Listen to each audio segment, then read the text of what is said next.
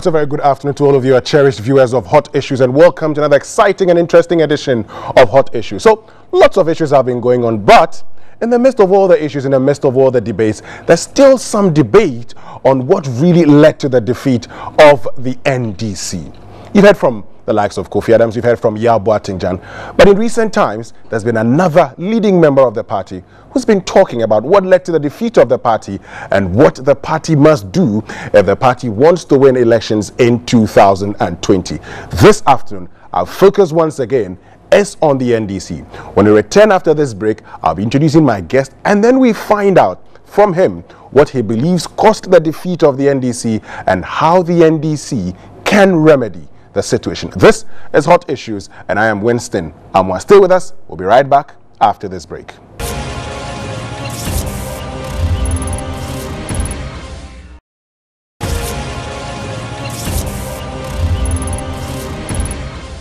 All right, so welcome back from that short break, and thanks for staying with us. Now, my guest for this afternoon is one man who knows the NDC. Now, he was Member of Parliament for Laura Nandom, then became Deputy Health Minister, Minister of Health, became Attorney General, and then he became Member of Parliament for Nandom, and eventually Defense / Interior Minister. My guest this afternoon, Dr. Benjamin Kubour. Good afternoon, Doc, and thank you very much. You're welcome. And I believe you're doing very well. Yeah. How are you coping? How are you coping after the NDC's defeat? Well, quite taking some good rest. Oh, you're taking some good rest? Having time to write and having time to do a number of things that time did not permit me when I was in government to do. And I guess I'm enjoying it. What things didn't time permit you to do, and thus you're enjoying your being in opposition? Yeah, basically one of the things that I have spent my time doing is researching into a number of legal issues. And as I develop the particular themes, I try to key them in, put them in a publishable form. And I've had up to about 6, 7 of those that were left hanging at some particular point. And I only worked on it over the weekends. And I guess that within this brief period of about 3 to 4 months, I've been able to do almost the entire first reading, and we'll be sending them off to other colleagues to do their own review. Okay, so opposition hasn't been particularly bad for you. It's come with its own blessings. Well, it is a reality. So as to whether it's bad or it's good, once you enter public life, and that has always been my philosophy, you will enter and you have to leave. That is why I remember in the University of Warwick, we were doing psychology of law, and they had a particular film that they used to introduce to the students in which there was a very unique character. And that character was set in India. So he packed his luggage, checked into a hotel, went and took his bath, came back and packed his things back into the suitcase. And when people asked him why he did it, he says, I have arrived. The only thing is that I have to depart. So on arrival, you should be working towards departure. And no matter how confident you might be, you will know that given the reality of Ghanaian politics, there would be a day in which you'll be in opposition, and you have to always factor that in while you are in government. Did the NDC factor this in while they were in government? Well, as an individual I did. I don't know what some of my colleagues did, but I believe most of the old experienced one did. And did they factor in that this was going to be the time? Did they know this, the last election was going to be that time? No, I'm not sure many people did. You see, we engage the political dynamics differently. Others are actors. They get down onto the ground and they are involved in the daily activities. A very tiny group, which I'll say includes me, try to sit down and do a serious analysis of the actors and to see the direction in which all those actions are going. So yes, some certainly saw it coming. You saw it coming? I did. And I'm sure I have mentioned it once or twice to a number of colleagues, just because I have been around in 1999, 2000. I saw the signals very clearly. I started seeing similar parallels that were developing towards 2016. And as we got closer, you could see clearly that we're really heading for very rough times. What I did not anticipate was that the margin was going to be that big. My estimation was that we would have gone for a runoff, and the likelihood that we would have lost it in the runoff was there. What were the signals you saw? For instance, you have to begin looking at your support base. How are they reacting to you in government? What are the daily concerns and agitations that they have? How have your opponents been able to sandbag you into a particular situation, market it to the electorate, even to the extent of marketing it to your party faithfuls? When you start having those situations, oh, those who are ministers or government appointees are having a good time, we are suffering, there's so much opulence being displayed, all these issues keep coming up. The second one is that I had done quite a lot of analysis to find which emerging economy that is at the level of Ghana went into an IMF package with all the austerity measures associated with it and emerged victorious in an election. There might indeed be some country, but I couldn't find one in my search because the conditionalities permeate down to the low level in terms of the hardships. If there's a global problem of youth employment, Ghana has a particular problem of graduate unemployment, to the extent that for the first time in the political history of Ghana, we had an association of unemployed graduates. That should begin to tell you something. So the IMF deal cost your party's defeat. It played a role. Well, the IMF gave us the conditions and we negotiated. We said it with was them. they were homegrown policies. That's what we were told. Yes, and that's what I'm telling you, that when you have a homegrown policy and you say it approximates the IMF conditions in the negotiations, you put it onto the ground, you would find after all that you didn't really reach the real home. Because if it were really the real home, why will the people not embrace it? And why I say it's not the real home is that the IMF tells you, you cannot employ. But we say these policies stemmed out of the Senchi consensus. We say these are homegrown policies developed by Ghanaians, presented to the IMF. Yes. So that's more like you saying the government itself working towards its defeat. That is not exactly what one is saying. But when you characterize the economic outlook at that time in Senchi and the conclusions that were reached, you don't carry that home prepared cake and send it to IMF and they just take it and say thank you, say go and implement it.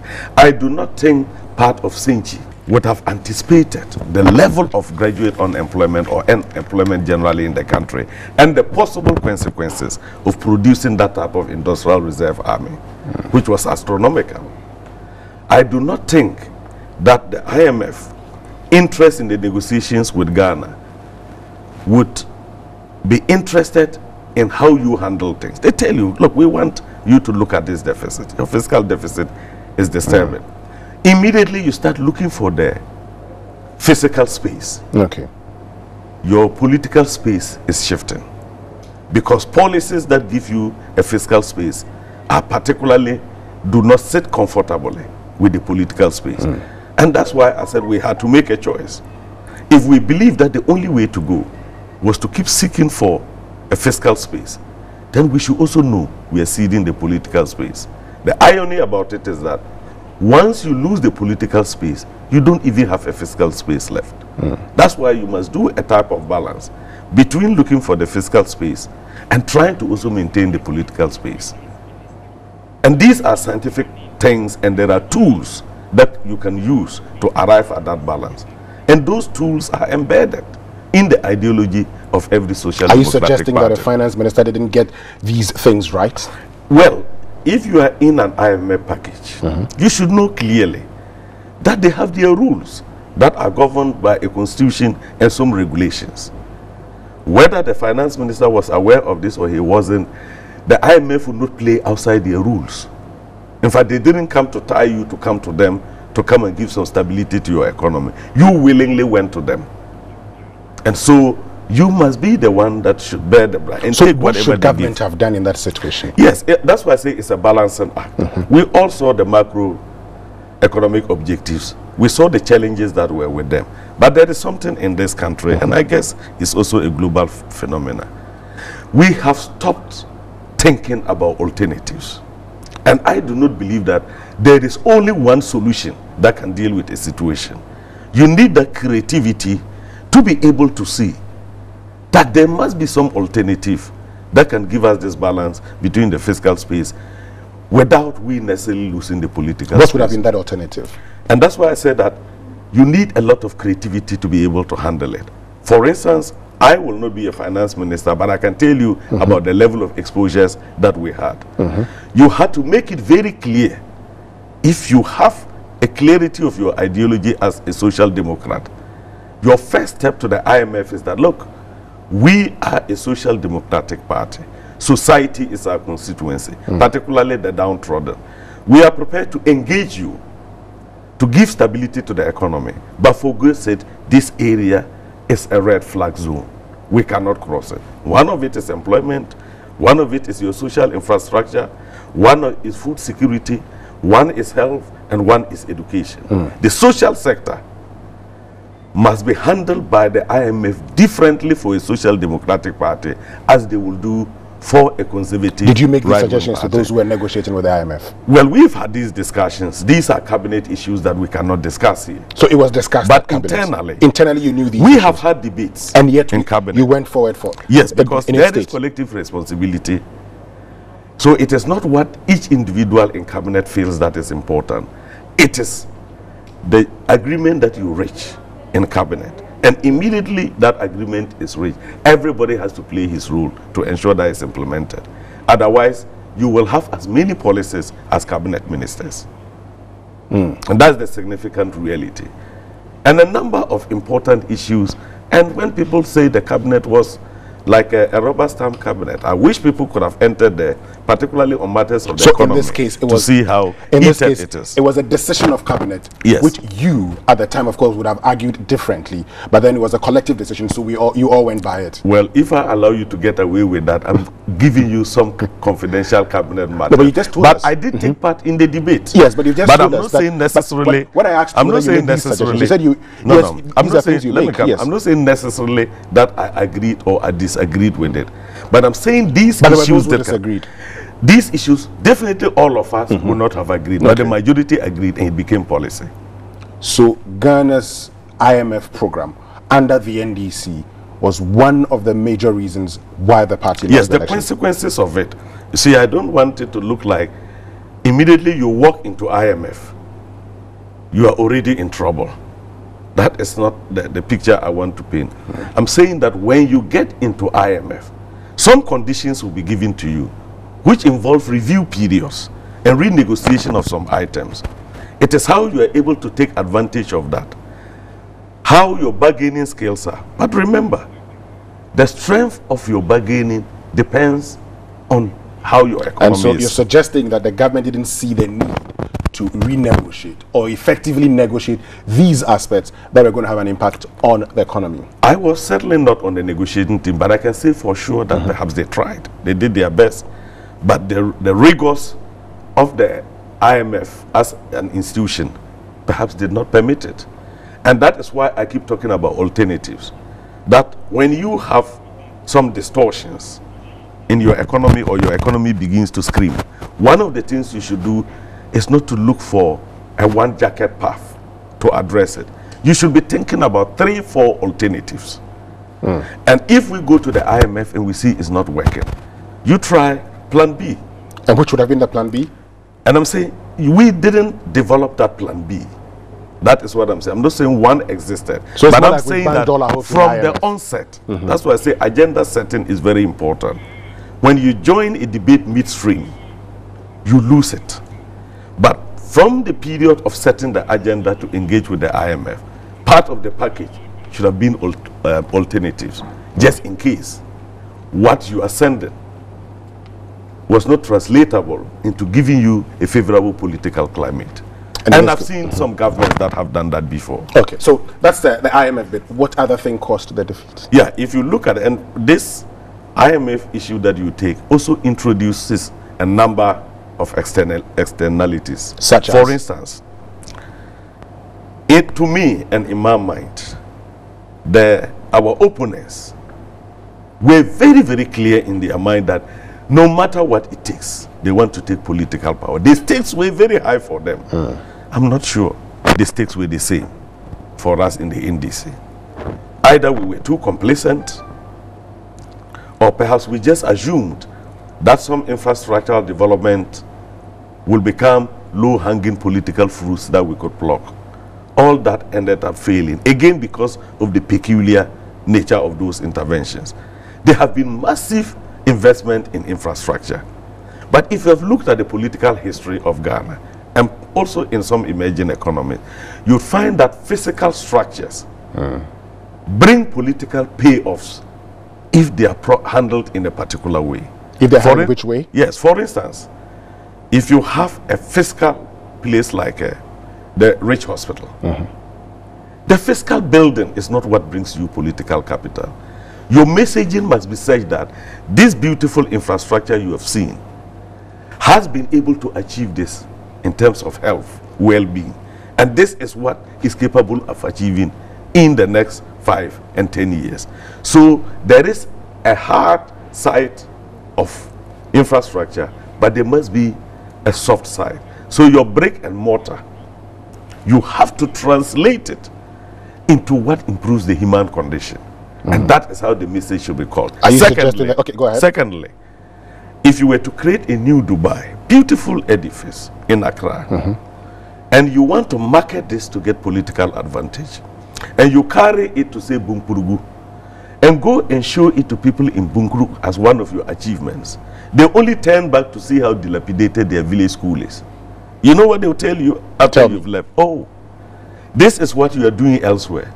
And you don't even notice that our school is dilapidated. So you have put investment into this sector, an important one that ought to automatically generate some political benefits, but it failed to do so. So you're questioning how these projects were communicated, how the benefits were communicated. When we come back, we'll look at the communication strategy of the NDC in the build-up to the 2016 general election. My guest is Dr. Benjamin Kubour. We go for a short break. When we return, we'll be finding out his challenges with how the NDC communicated its developmental projects.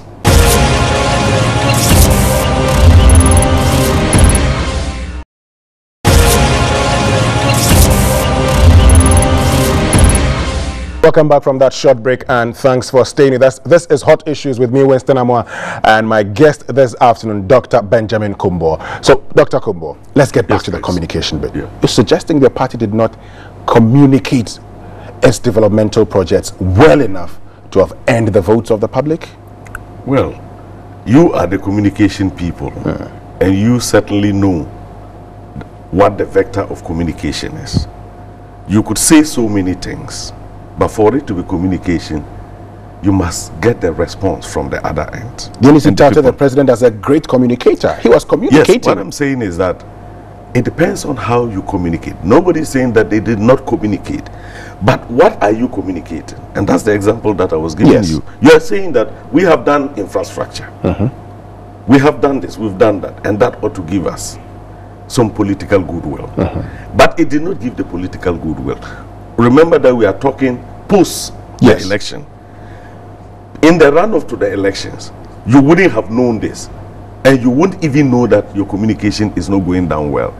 It is when you have not had any political benefits from it that you find out that, well, I said this, I did this, I did that. But the basic rule in communication, which I believe the president would know, is that you're appealing to the emotions. When it comes to political communication, you're appealing to the emotions of the people, because we argue that feelings that are formed by emotion cannot be dislodged by mere reasoning. That's something the president should know as a communicator. Yeah, but that is not the issue. When you are talking about the emotions of the persons, you must be clear in your mind to read those emotions, because those that's how you research to know. No, those emotions are not based only on one item. It's a totality of things that are interconnected that creates the situation of the emotion. And you might find that infrastructure might just be one of them. You remove the infrastructure bit and you find unemployment has become part of it. The next one, school fees. The others, national health insurance. So there's a motley of things which you can talk about, but you must also deal with them in how they are interconnected. Reality cannot be separated into pieces. And that is why you do not target people without taking a holistic approach and distilling the right type of message that links up all these things. If you say the IMF package is homegrown and it's brought us this, out of our borrowing we'll be able to put this infrastructure in. All these things you have said, and the people still say we have no money in our pocket. What are they communicating? And quite often don't assume that it is physical money you should come and starve into their pockets. I mean, you've contested elections. Yes. I mean, whichever village you go to, Yeah. you know what to tell them, don't you? Yes. Before you tell them whatever you've planned telling them, you'd have sent a team to research what the needs of the people are, don't you? Yes, we do. So, didn't you do that? Didn't the NDC do that? And that's why I'm explaining to you that in relation to what we were marketing, there were other factors which were destabilizing. So yes, you can tell them, I'm coming to tell you about this school, we've done this G block, we've done this, we've done that. And if you watch, in most of the areas in which massive infrastructural development took place, we lost massively there. Exactly. Yes, and that is why I'm explaining to you that, did you even need to use the physical infrastructure as a way of drawing the attention to the electorate to give you the mandate? Perhaps that's why you need something else that is an image, a soft image of that fiscal structure. That for me is important. So the president can go and commission a school. This minister can go and commission this. But after the president has finished handing over the hard core infrastructure, the soft core has to be done by the communicators.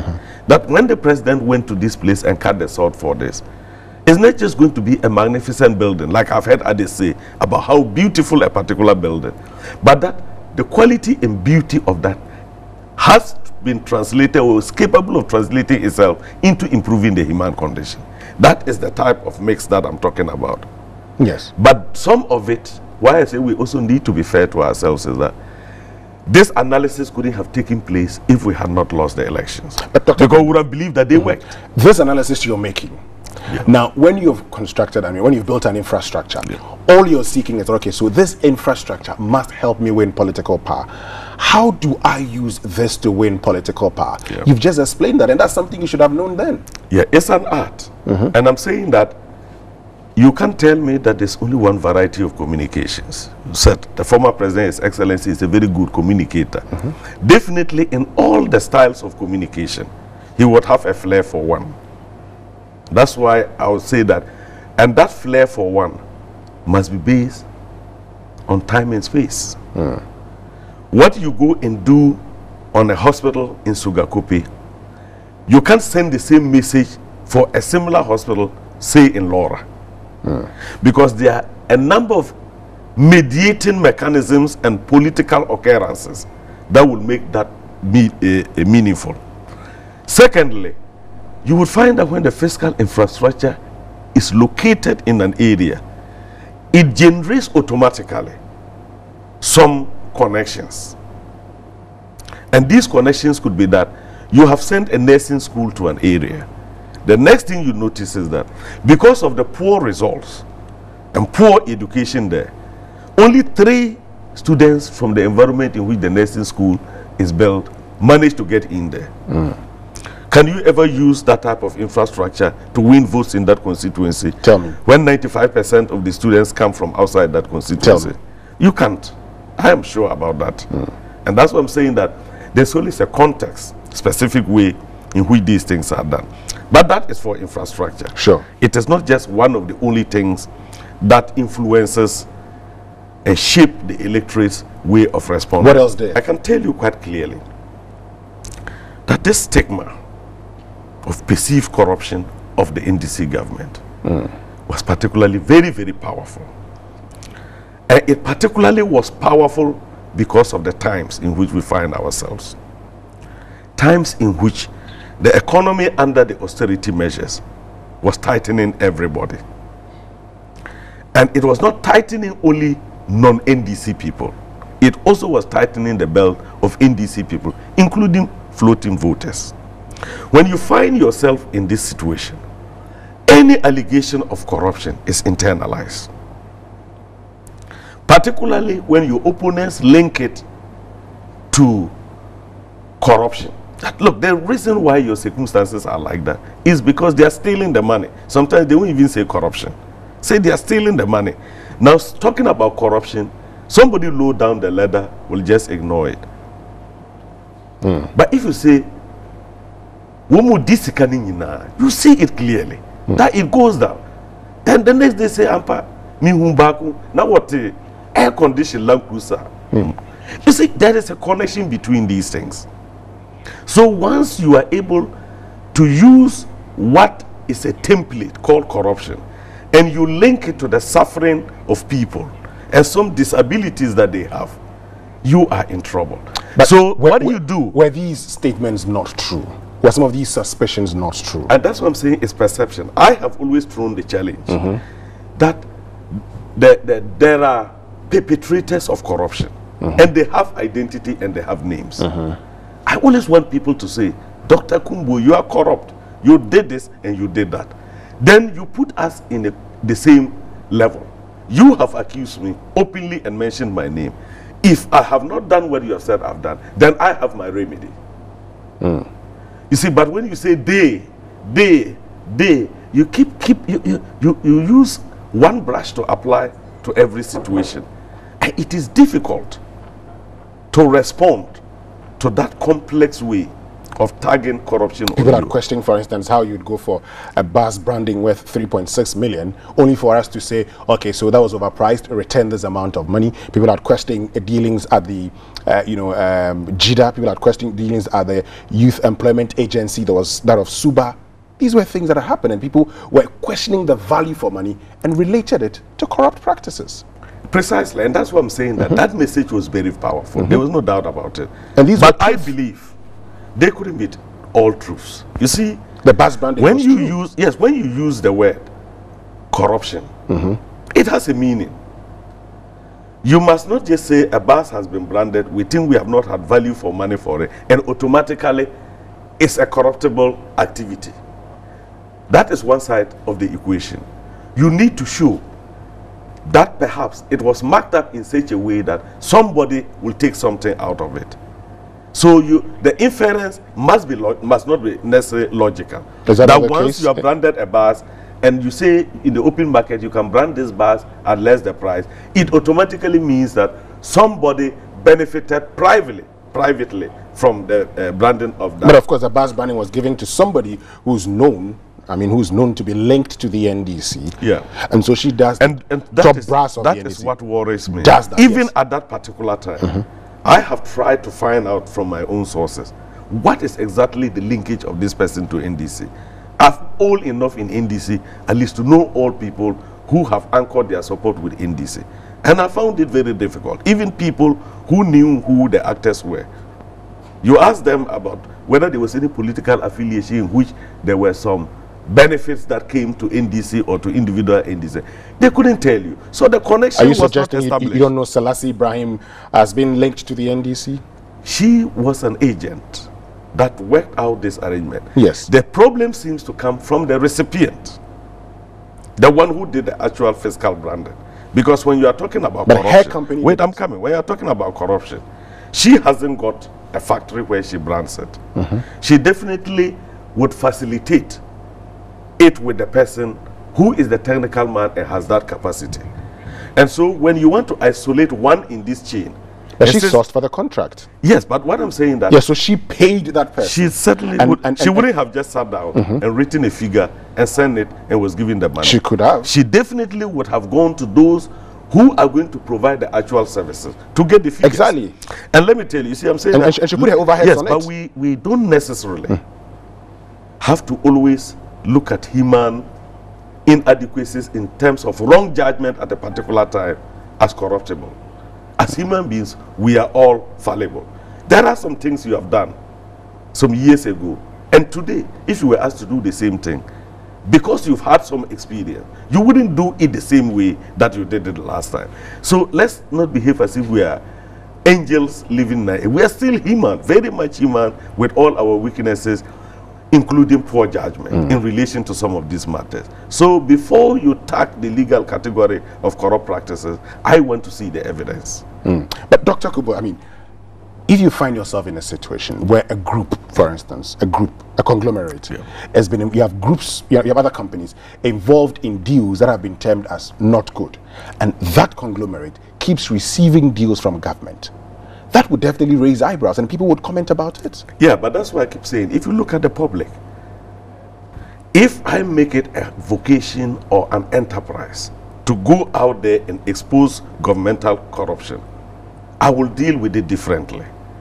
I will make sure that the existing institutions that are supposed to address these issues are invoked. But why that is not done is because the people sometimes don't believe they themselves are firm on the ground in terms of the accusation.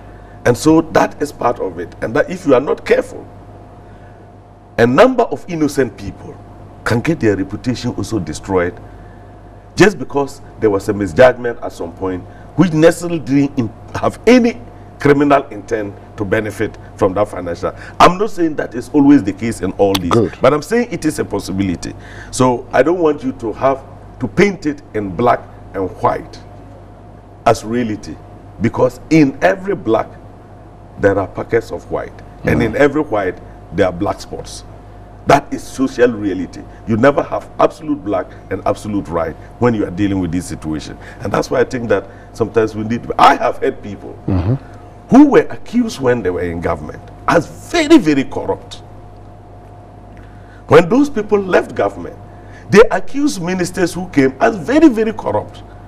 Now you want us to believe your present accusation of corruption and forget about yesterday when you were the victim of that accusation. So I'm saying that if we want to really go on a crusade, an anti-corruption crusade, we have to divorce it from fair weather situations.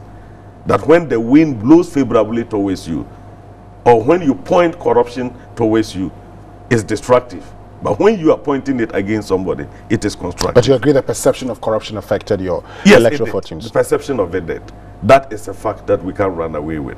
And to be honest with you, it got to a point that people have equated the perception as reality. And a number of media people have talked to me. They said, look, this statement that was issued that you are supporting, you have admitted that there was corruption. And I said, have you read the statement? Said that the perception of corruption, not corruption, was one that was successfully hanged on that. They look back at their script and say, okay, perception. So you see how the word perception and corruption by itself. Except that your founder doesn't use perception. He talks of corruption. Well, that is the founder. Yes. And that is his view on these matters. Did it affect you? It got to a point the NPP ran a commercial and used the founder talking about the government being corrupt. Yes. There are different styles of communicating, as you say. For me, as a professionally trained lawyer, I will be a bit circumspect when I'm using legal terms that have penal consequences. I would have a way of dealing with it. And if you've watched me, I don't make absolute statements because there is no absolute truth. There's no absolute truth. There's no absolute truth. Truths are relative and they're highly subjective. Don't listen to people who tell you that there is some objective truth out there. That truth is always mediated by a number of facts. So what will be true for you now depends on the number of ladders you are prepared to climb to see whether you can see what you are looking at as the real time. If people are comfortable with taking 3 steps on a ladder and they think they are clear, and for people, they won't like to use the word perception because sometimes they don't really understand what that means, for the simple reason that why is it that this thing is so widespread? It's being said everywhere. Then we begin to see some semblance of reality, like the branding of the buses that you have mentioned. So people will look at it that way, but they are not bound by the ethical professional rules that hold me in check. So what you can get away with, a professional lawyer cannot get away with it. It all counts in your ethics. Okay, we definitely would come back and look at the way forward now that we've been able to establish some way somehow what might have caused the NDC's defeat. When we return after this break, we'll find out the way forward for the NDC. Stay with us. We'll be right back after this break.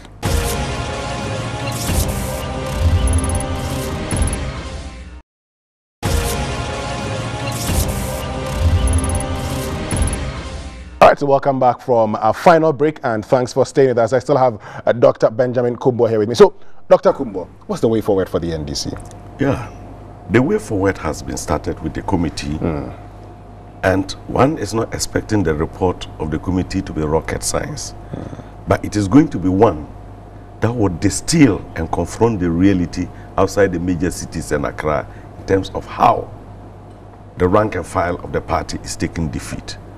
Once you have had that type of data put together, it can even be unpleasant, but it begins to give you pointers. And from there you move. And I think the second one would be reconciliation. You have seen the acrimony, internal acrimony, since we lost the elections. We should not pretend that people are not hurt, either in the processes to the elections or the defeat itself and its aftermath. There are many people that are very hurt, and you must find out what has hurt them. And if you listen to the complaints and agitation, you get to know. The next step is that to identify these concerns. Is it governmental challenges? Is it party inefficiency? Is it the caliber of people that you can easily throw mud of corruption on? Is it, you can take all those scenarios. Those that require reconciliation, you do it. Because I can assure you that in some constituencies, members of the executive cannot sit together without exchanging blows. Executive in DCE will never meet. Minister and this person will never meet. Everybody has a story. Everybody is riding on high horses and nobody can bring them down. Fortunately, we met a low branch in the elections and we all came down. As we are there now, let's look at each other eye for eye and say, this is my problem and this is what has done. If you don't go to that. Secondly, make sure Bernard Shaw says that even the indolent has his wisdom and you must listen to it. If you do not listen to somebody's stupidity and you believe that you have wisdom, there are people who are prepared to die in their stupidity than to live under another person's wisdom. And that is why you don't take people for granted. And the anomic expressions that you see and anger and so-called politically incorrect words that people are using and people say they cannot use them, you are again escaping and running away from the problem. So what are you calling for? Then thirdly, is a physical one. The electoral roll. How it came into being. Big technology. And everybody knows that when you are introducing a technology, you pilot it first. The piloting will tell you some of the shortcomings. Unfortunately, we did not do that. And the shortcomings have been translated to us now in a massive electoral defeat. Which means the integrity of our register is questionable. Just watch the statistics of the winning. The margins. You're talking about the registers in the NDC's internal register? Yes, internal register. Sure. Look at, and the figure that was given as the total registered voters in NDC, it tells you a story. What story? Because I don't think radically registered loyal party members could just within a time frame of 1 year, 3 months, when the register was prepared, just say that I'm not going to vote for this party. It is too abrupt. And that is not how the human mind works.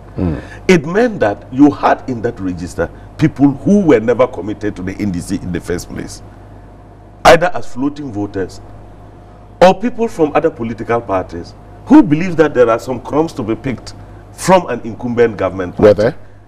Well, I hear the media talking about it, that let's hold a debate on winner take all. And you see, again, you've jumped to a higher stage. Going to run for political office is for service. There is nothing there for anybody to take. So we should not even be complaining. That is the ideal situation, isn't it, Dr. Yes, Kubour? but I'm telling you, so we that's should, the ideal situation. The reality is that there's something there for people to take. We have to approximate idealism. You see, when you set up a very low high jump bar for yourself and you always jump across it, you think you are doing well. Raise the bar and go across it. Okay. And you see how. So let's raise the bar. Let's raise the bar in relation to these issues that we are dealing with. Should President Mahama be retained as flag bearer of the NDC? That's for Mama.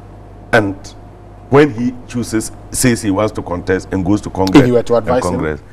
That's why I keep telling people, you see, advice is sought, it's not imposed. You can't get up and carry a basket of advice and be going around and say, like the one who sells cocoa drew, and say, look, I have advice in this bag. Should I give it to you? No. Somebody must come and ask that, can you please give me your candid opinion on this matter? Then you are in a position. But you don't go and say, you sit down here. I have to advise you. But those who are calling for him to come back as the flag bearer, from where you sit, I mean, you're a leading member of the party. Yeah. Do you think he should come back? What I'm saying is that for people to speak for the former president, when he has not publicly announced them as a spokesman, and he is not dead, he's not incapacitated, it's a bit worrying. But Dr. Kubour, because he knows why he will not come out now, one way or the other. Why should I be the one to come out? But Dr. Kubour, you do know that in politics, it's not always about you. Sometimes it gets to the point where people will impress upon you. Yes, and that is the problem. Yes. So in those people are situations, impressing upon let me tell you, in those former situations, even not at the level of presidency, I will never ask somebody to be forced into leadership. I will never invite that type of situation because it is not in the heart. And it looks too, I mean, simplistic. What you do is that let the person come and say, look, I want to offer myself again. And if he comes back, there are reasons. If he comes back, when does he stand a chance? Do you think he stands a chance? When he comes, you go to a congress. Yes. You can't preempt. There are a lot of dynamics between now and that time. And I've been saying that in a very fluid political situation, it's a bit difficult to stick out your neck now and say that if he were to come out and say he will stand again, automatically it triggers off a number of things. But when he comes out to say that he's going to contest, then we have moved to another threshold. Okay. And the rules of engagement become different. Then he can move to another threshold. Would you support him? What I'm saying is that you can support what doesn't exist. No, if wait, I don't answer if questions. You see, I'm a very practical man. I get you on that score, but why do you say you need to go for an early Congress? For instance, just look at the number of congresses that we hold. The Constitution says every 4 years. So the current sitting officers from the branch level to the national level would only be leaving office or retaining their positions in 2018. How will you be able to conduct from branch to constituency, to regional, to national, and possibly eventually your flag bearer? You are talking about mid-2019. With this defeat margin that we have, we cannot afford to gamble that way.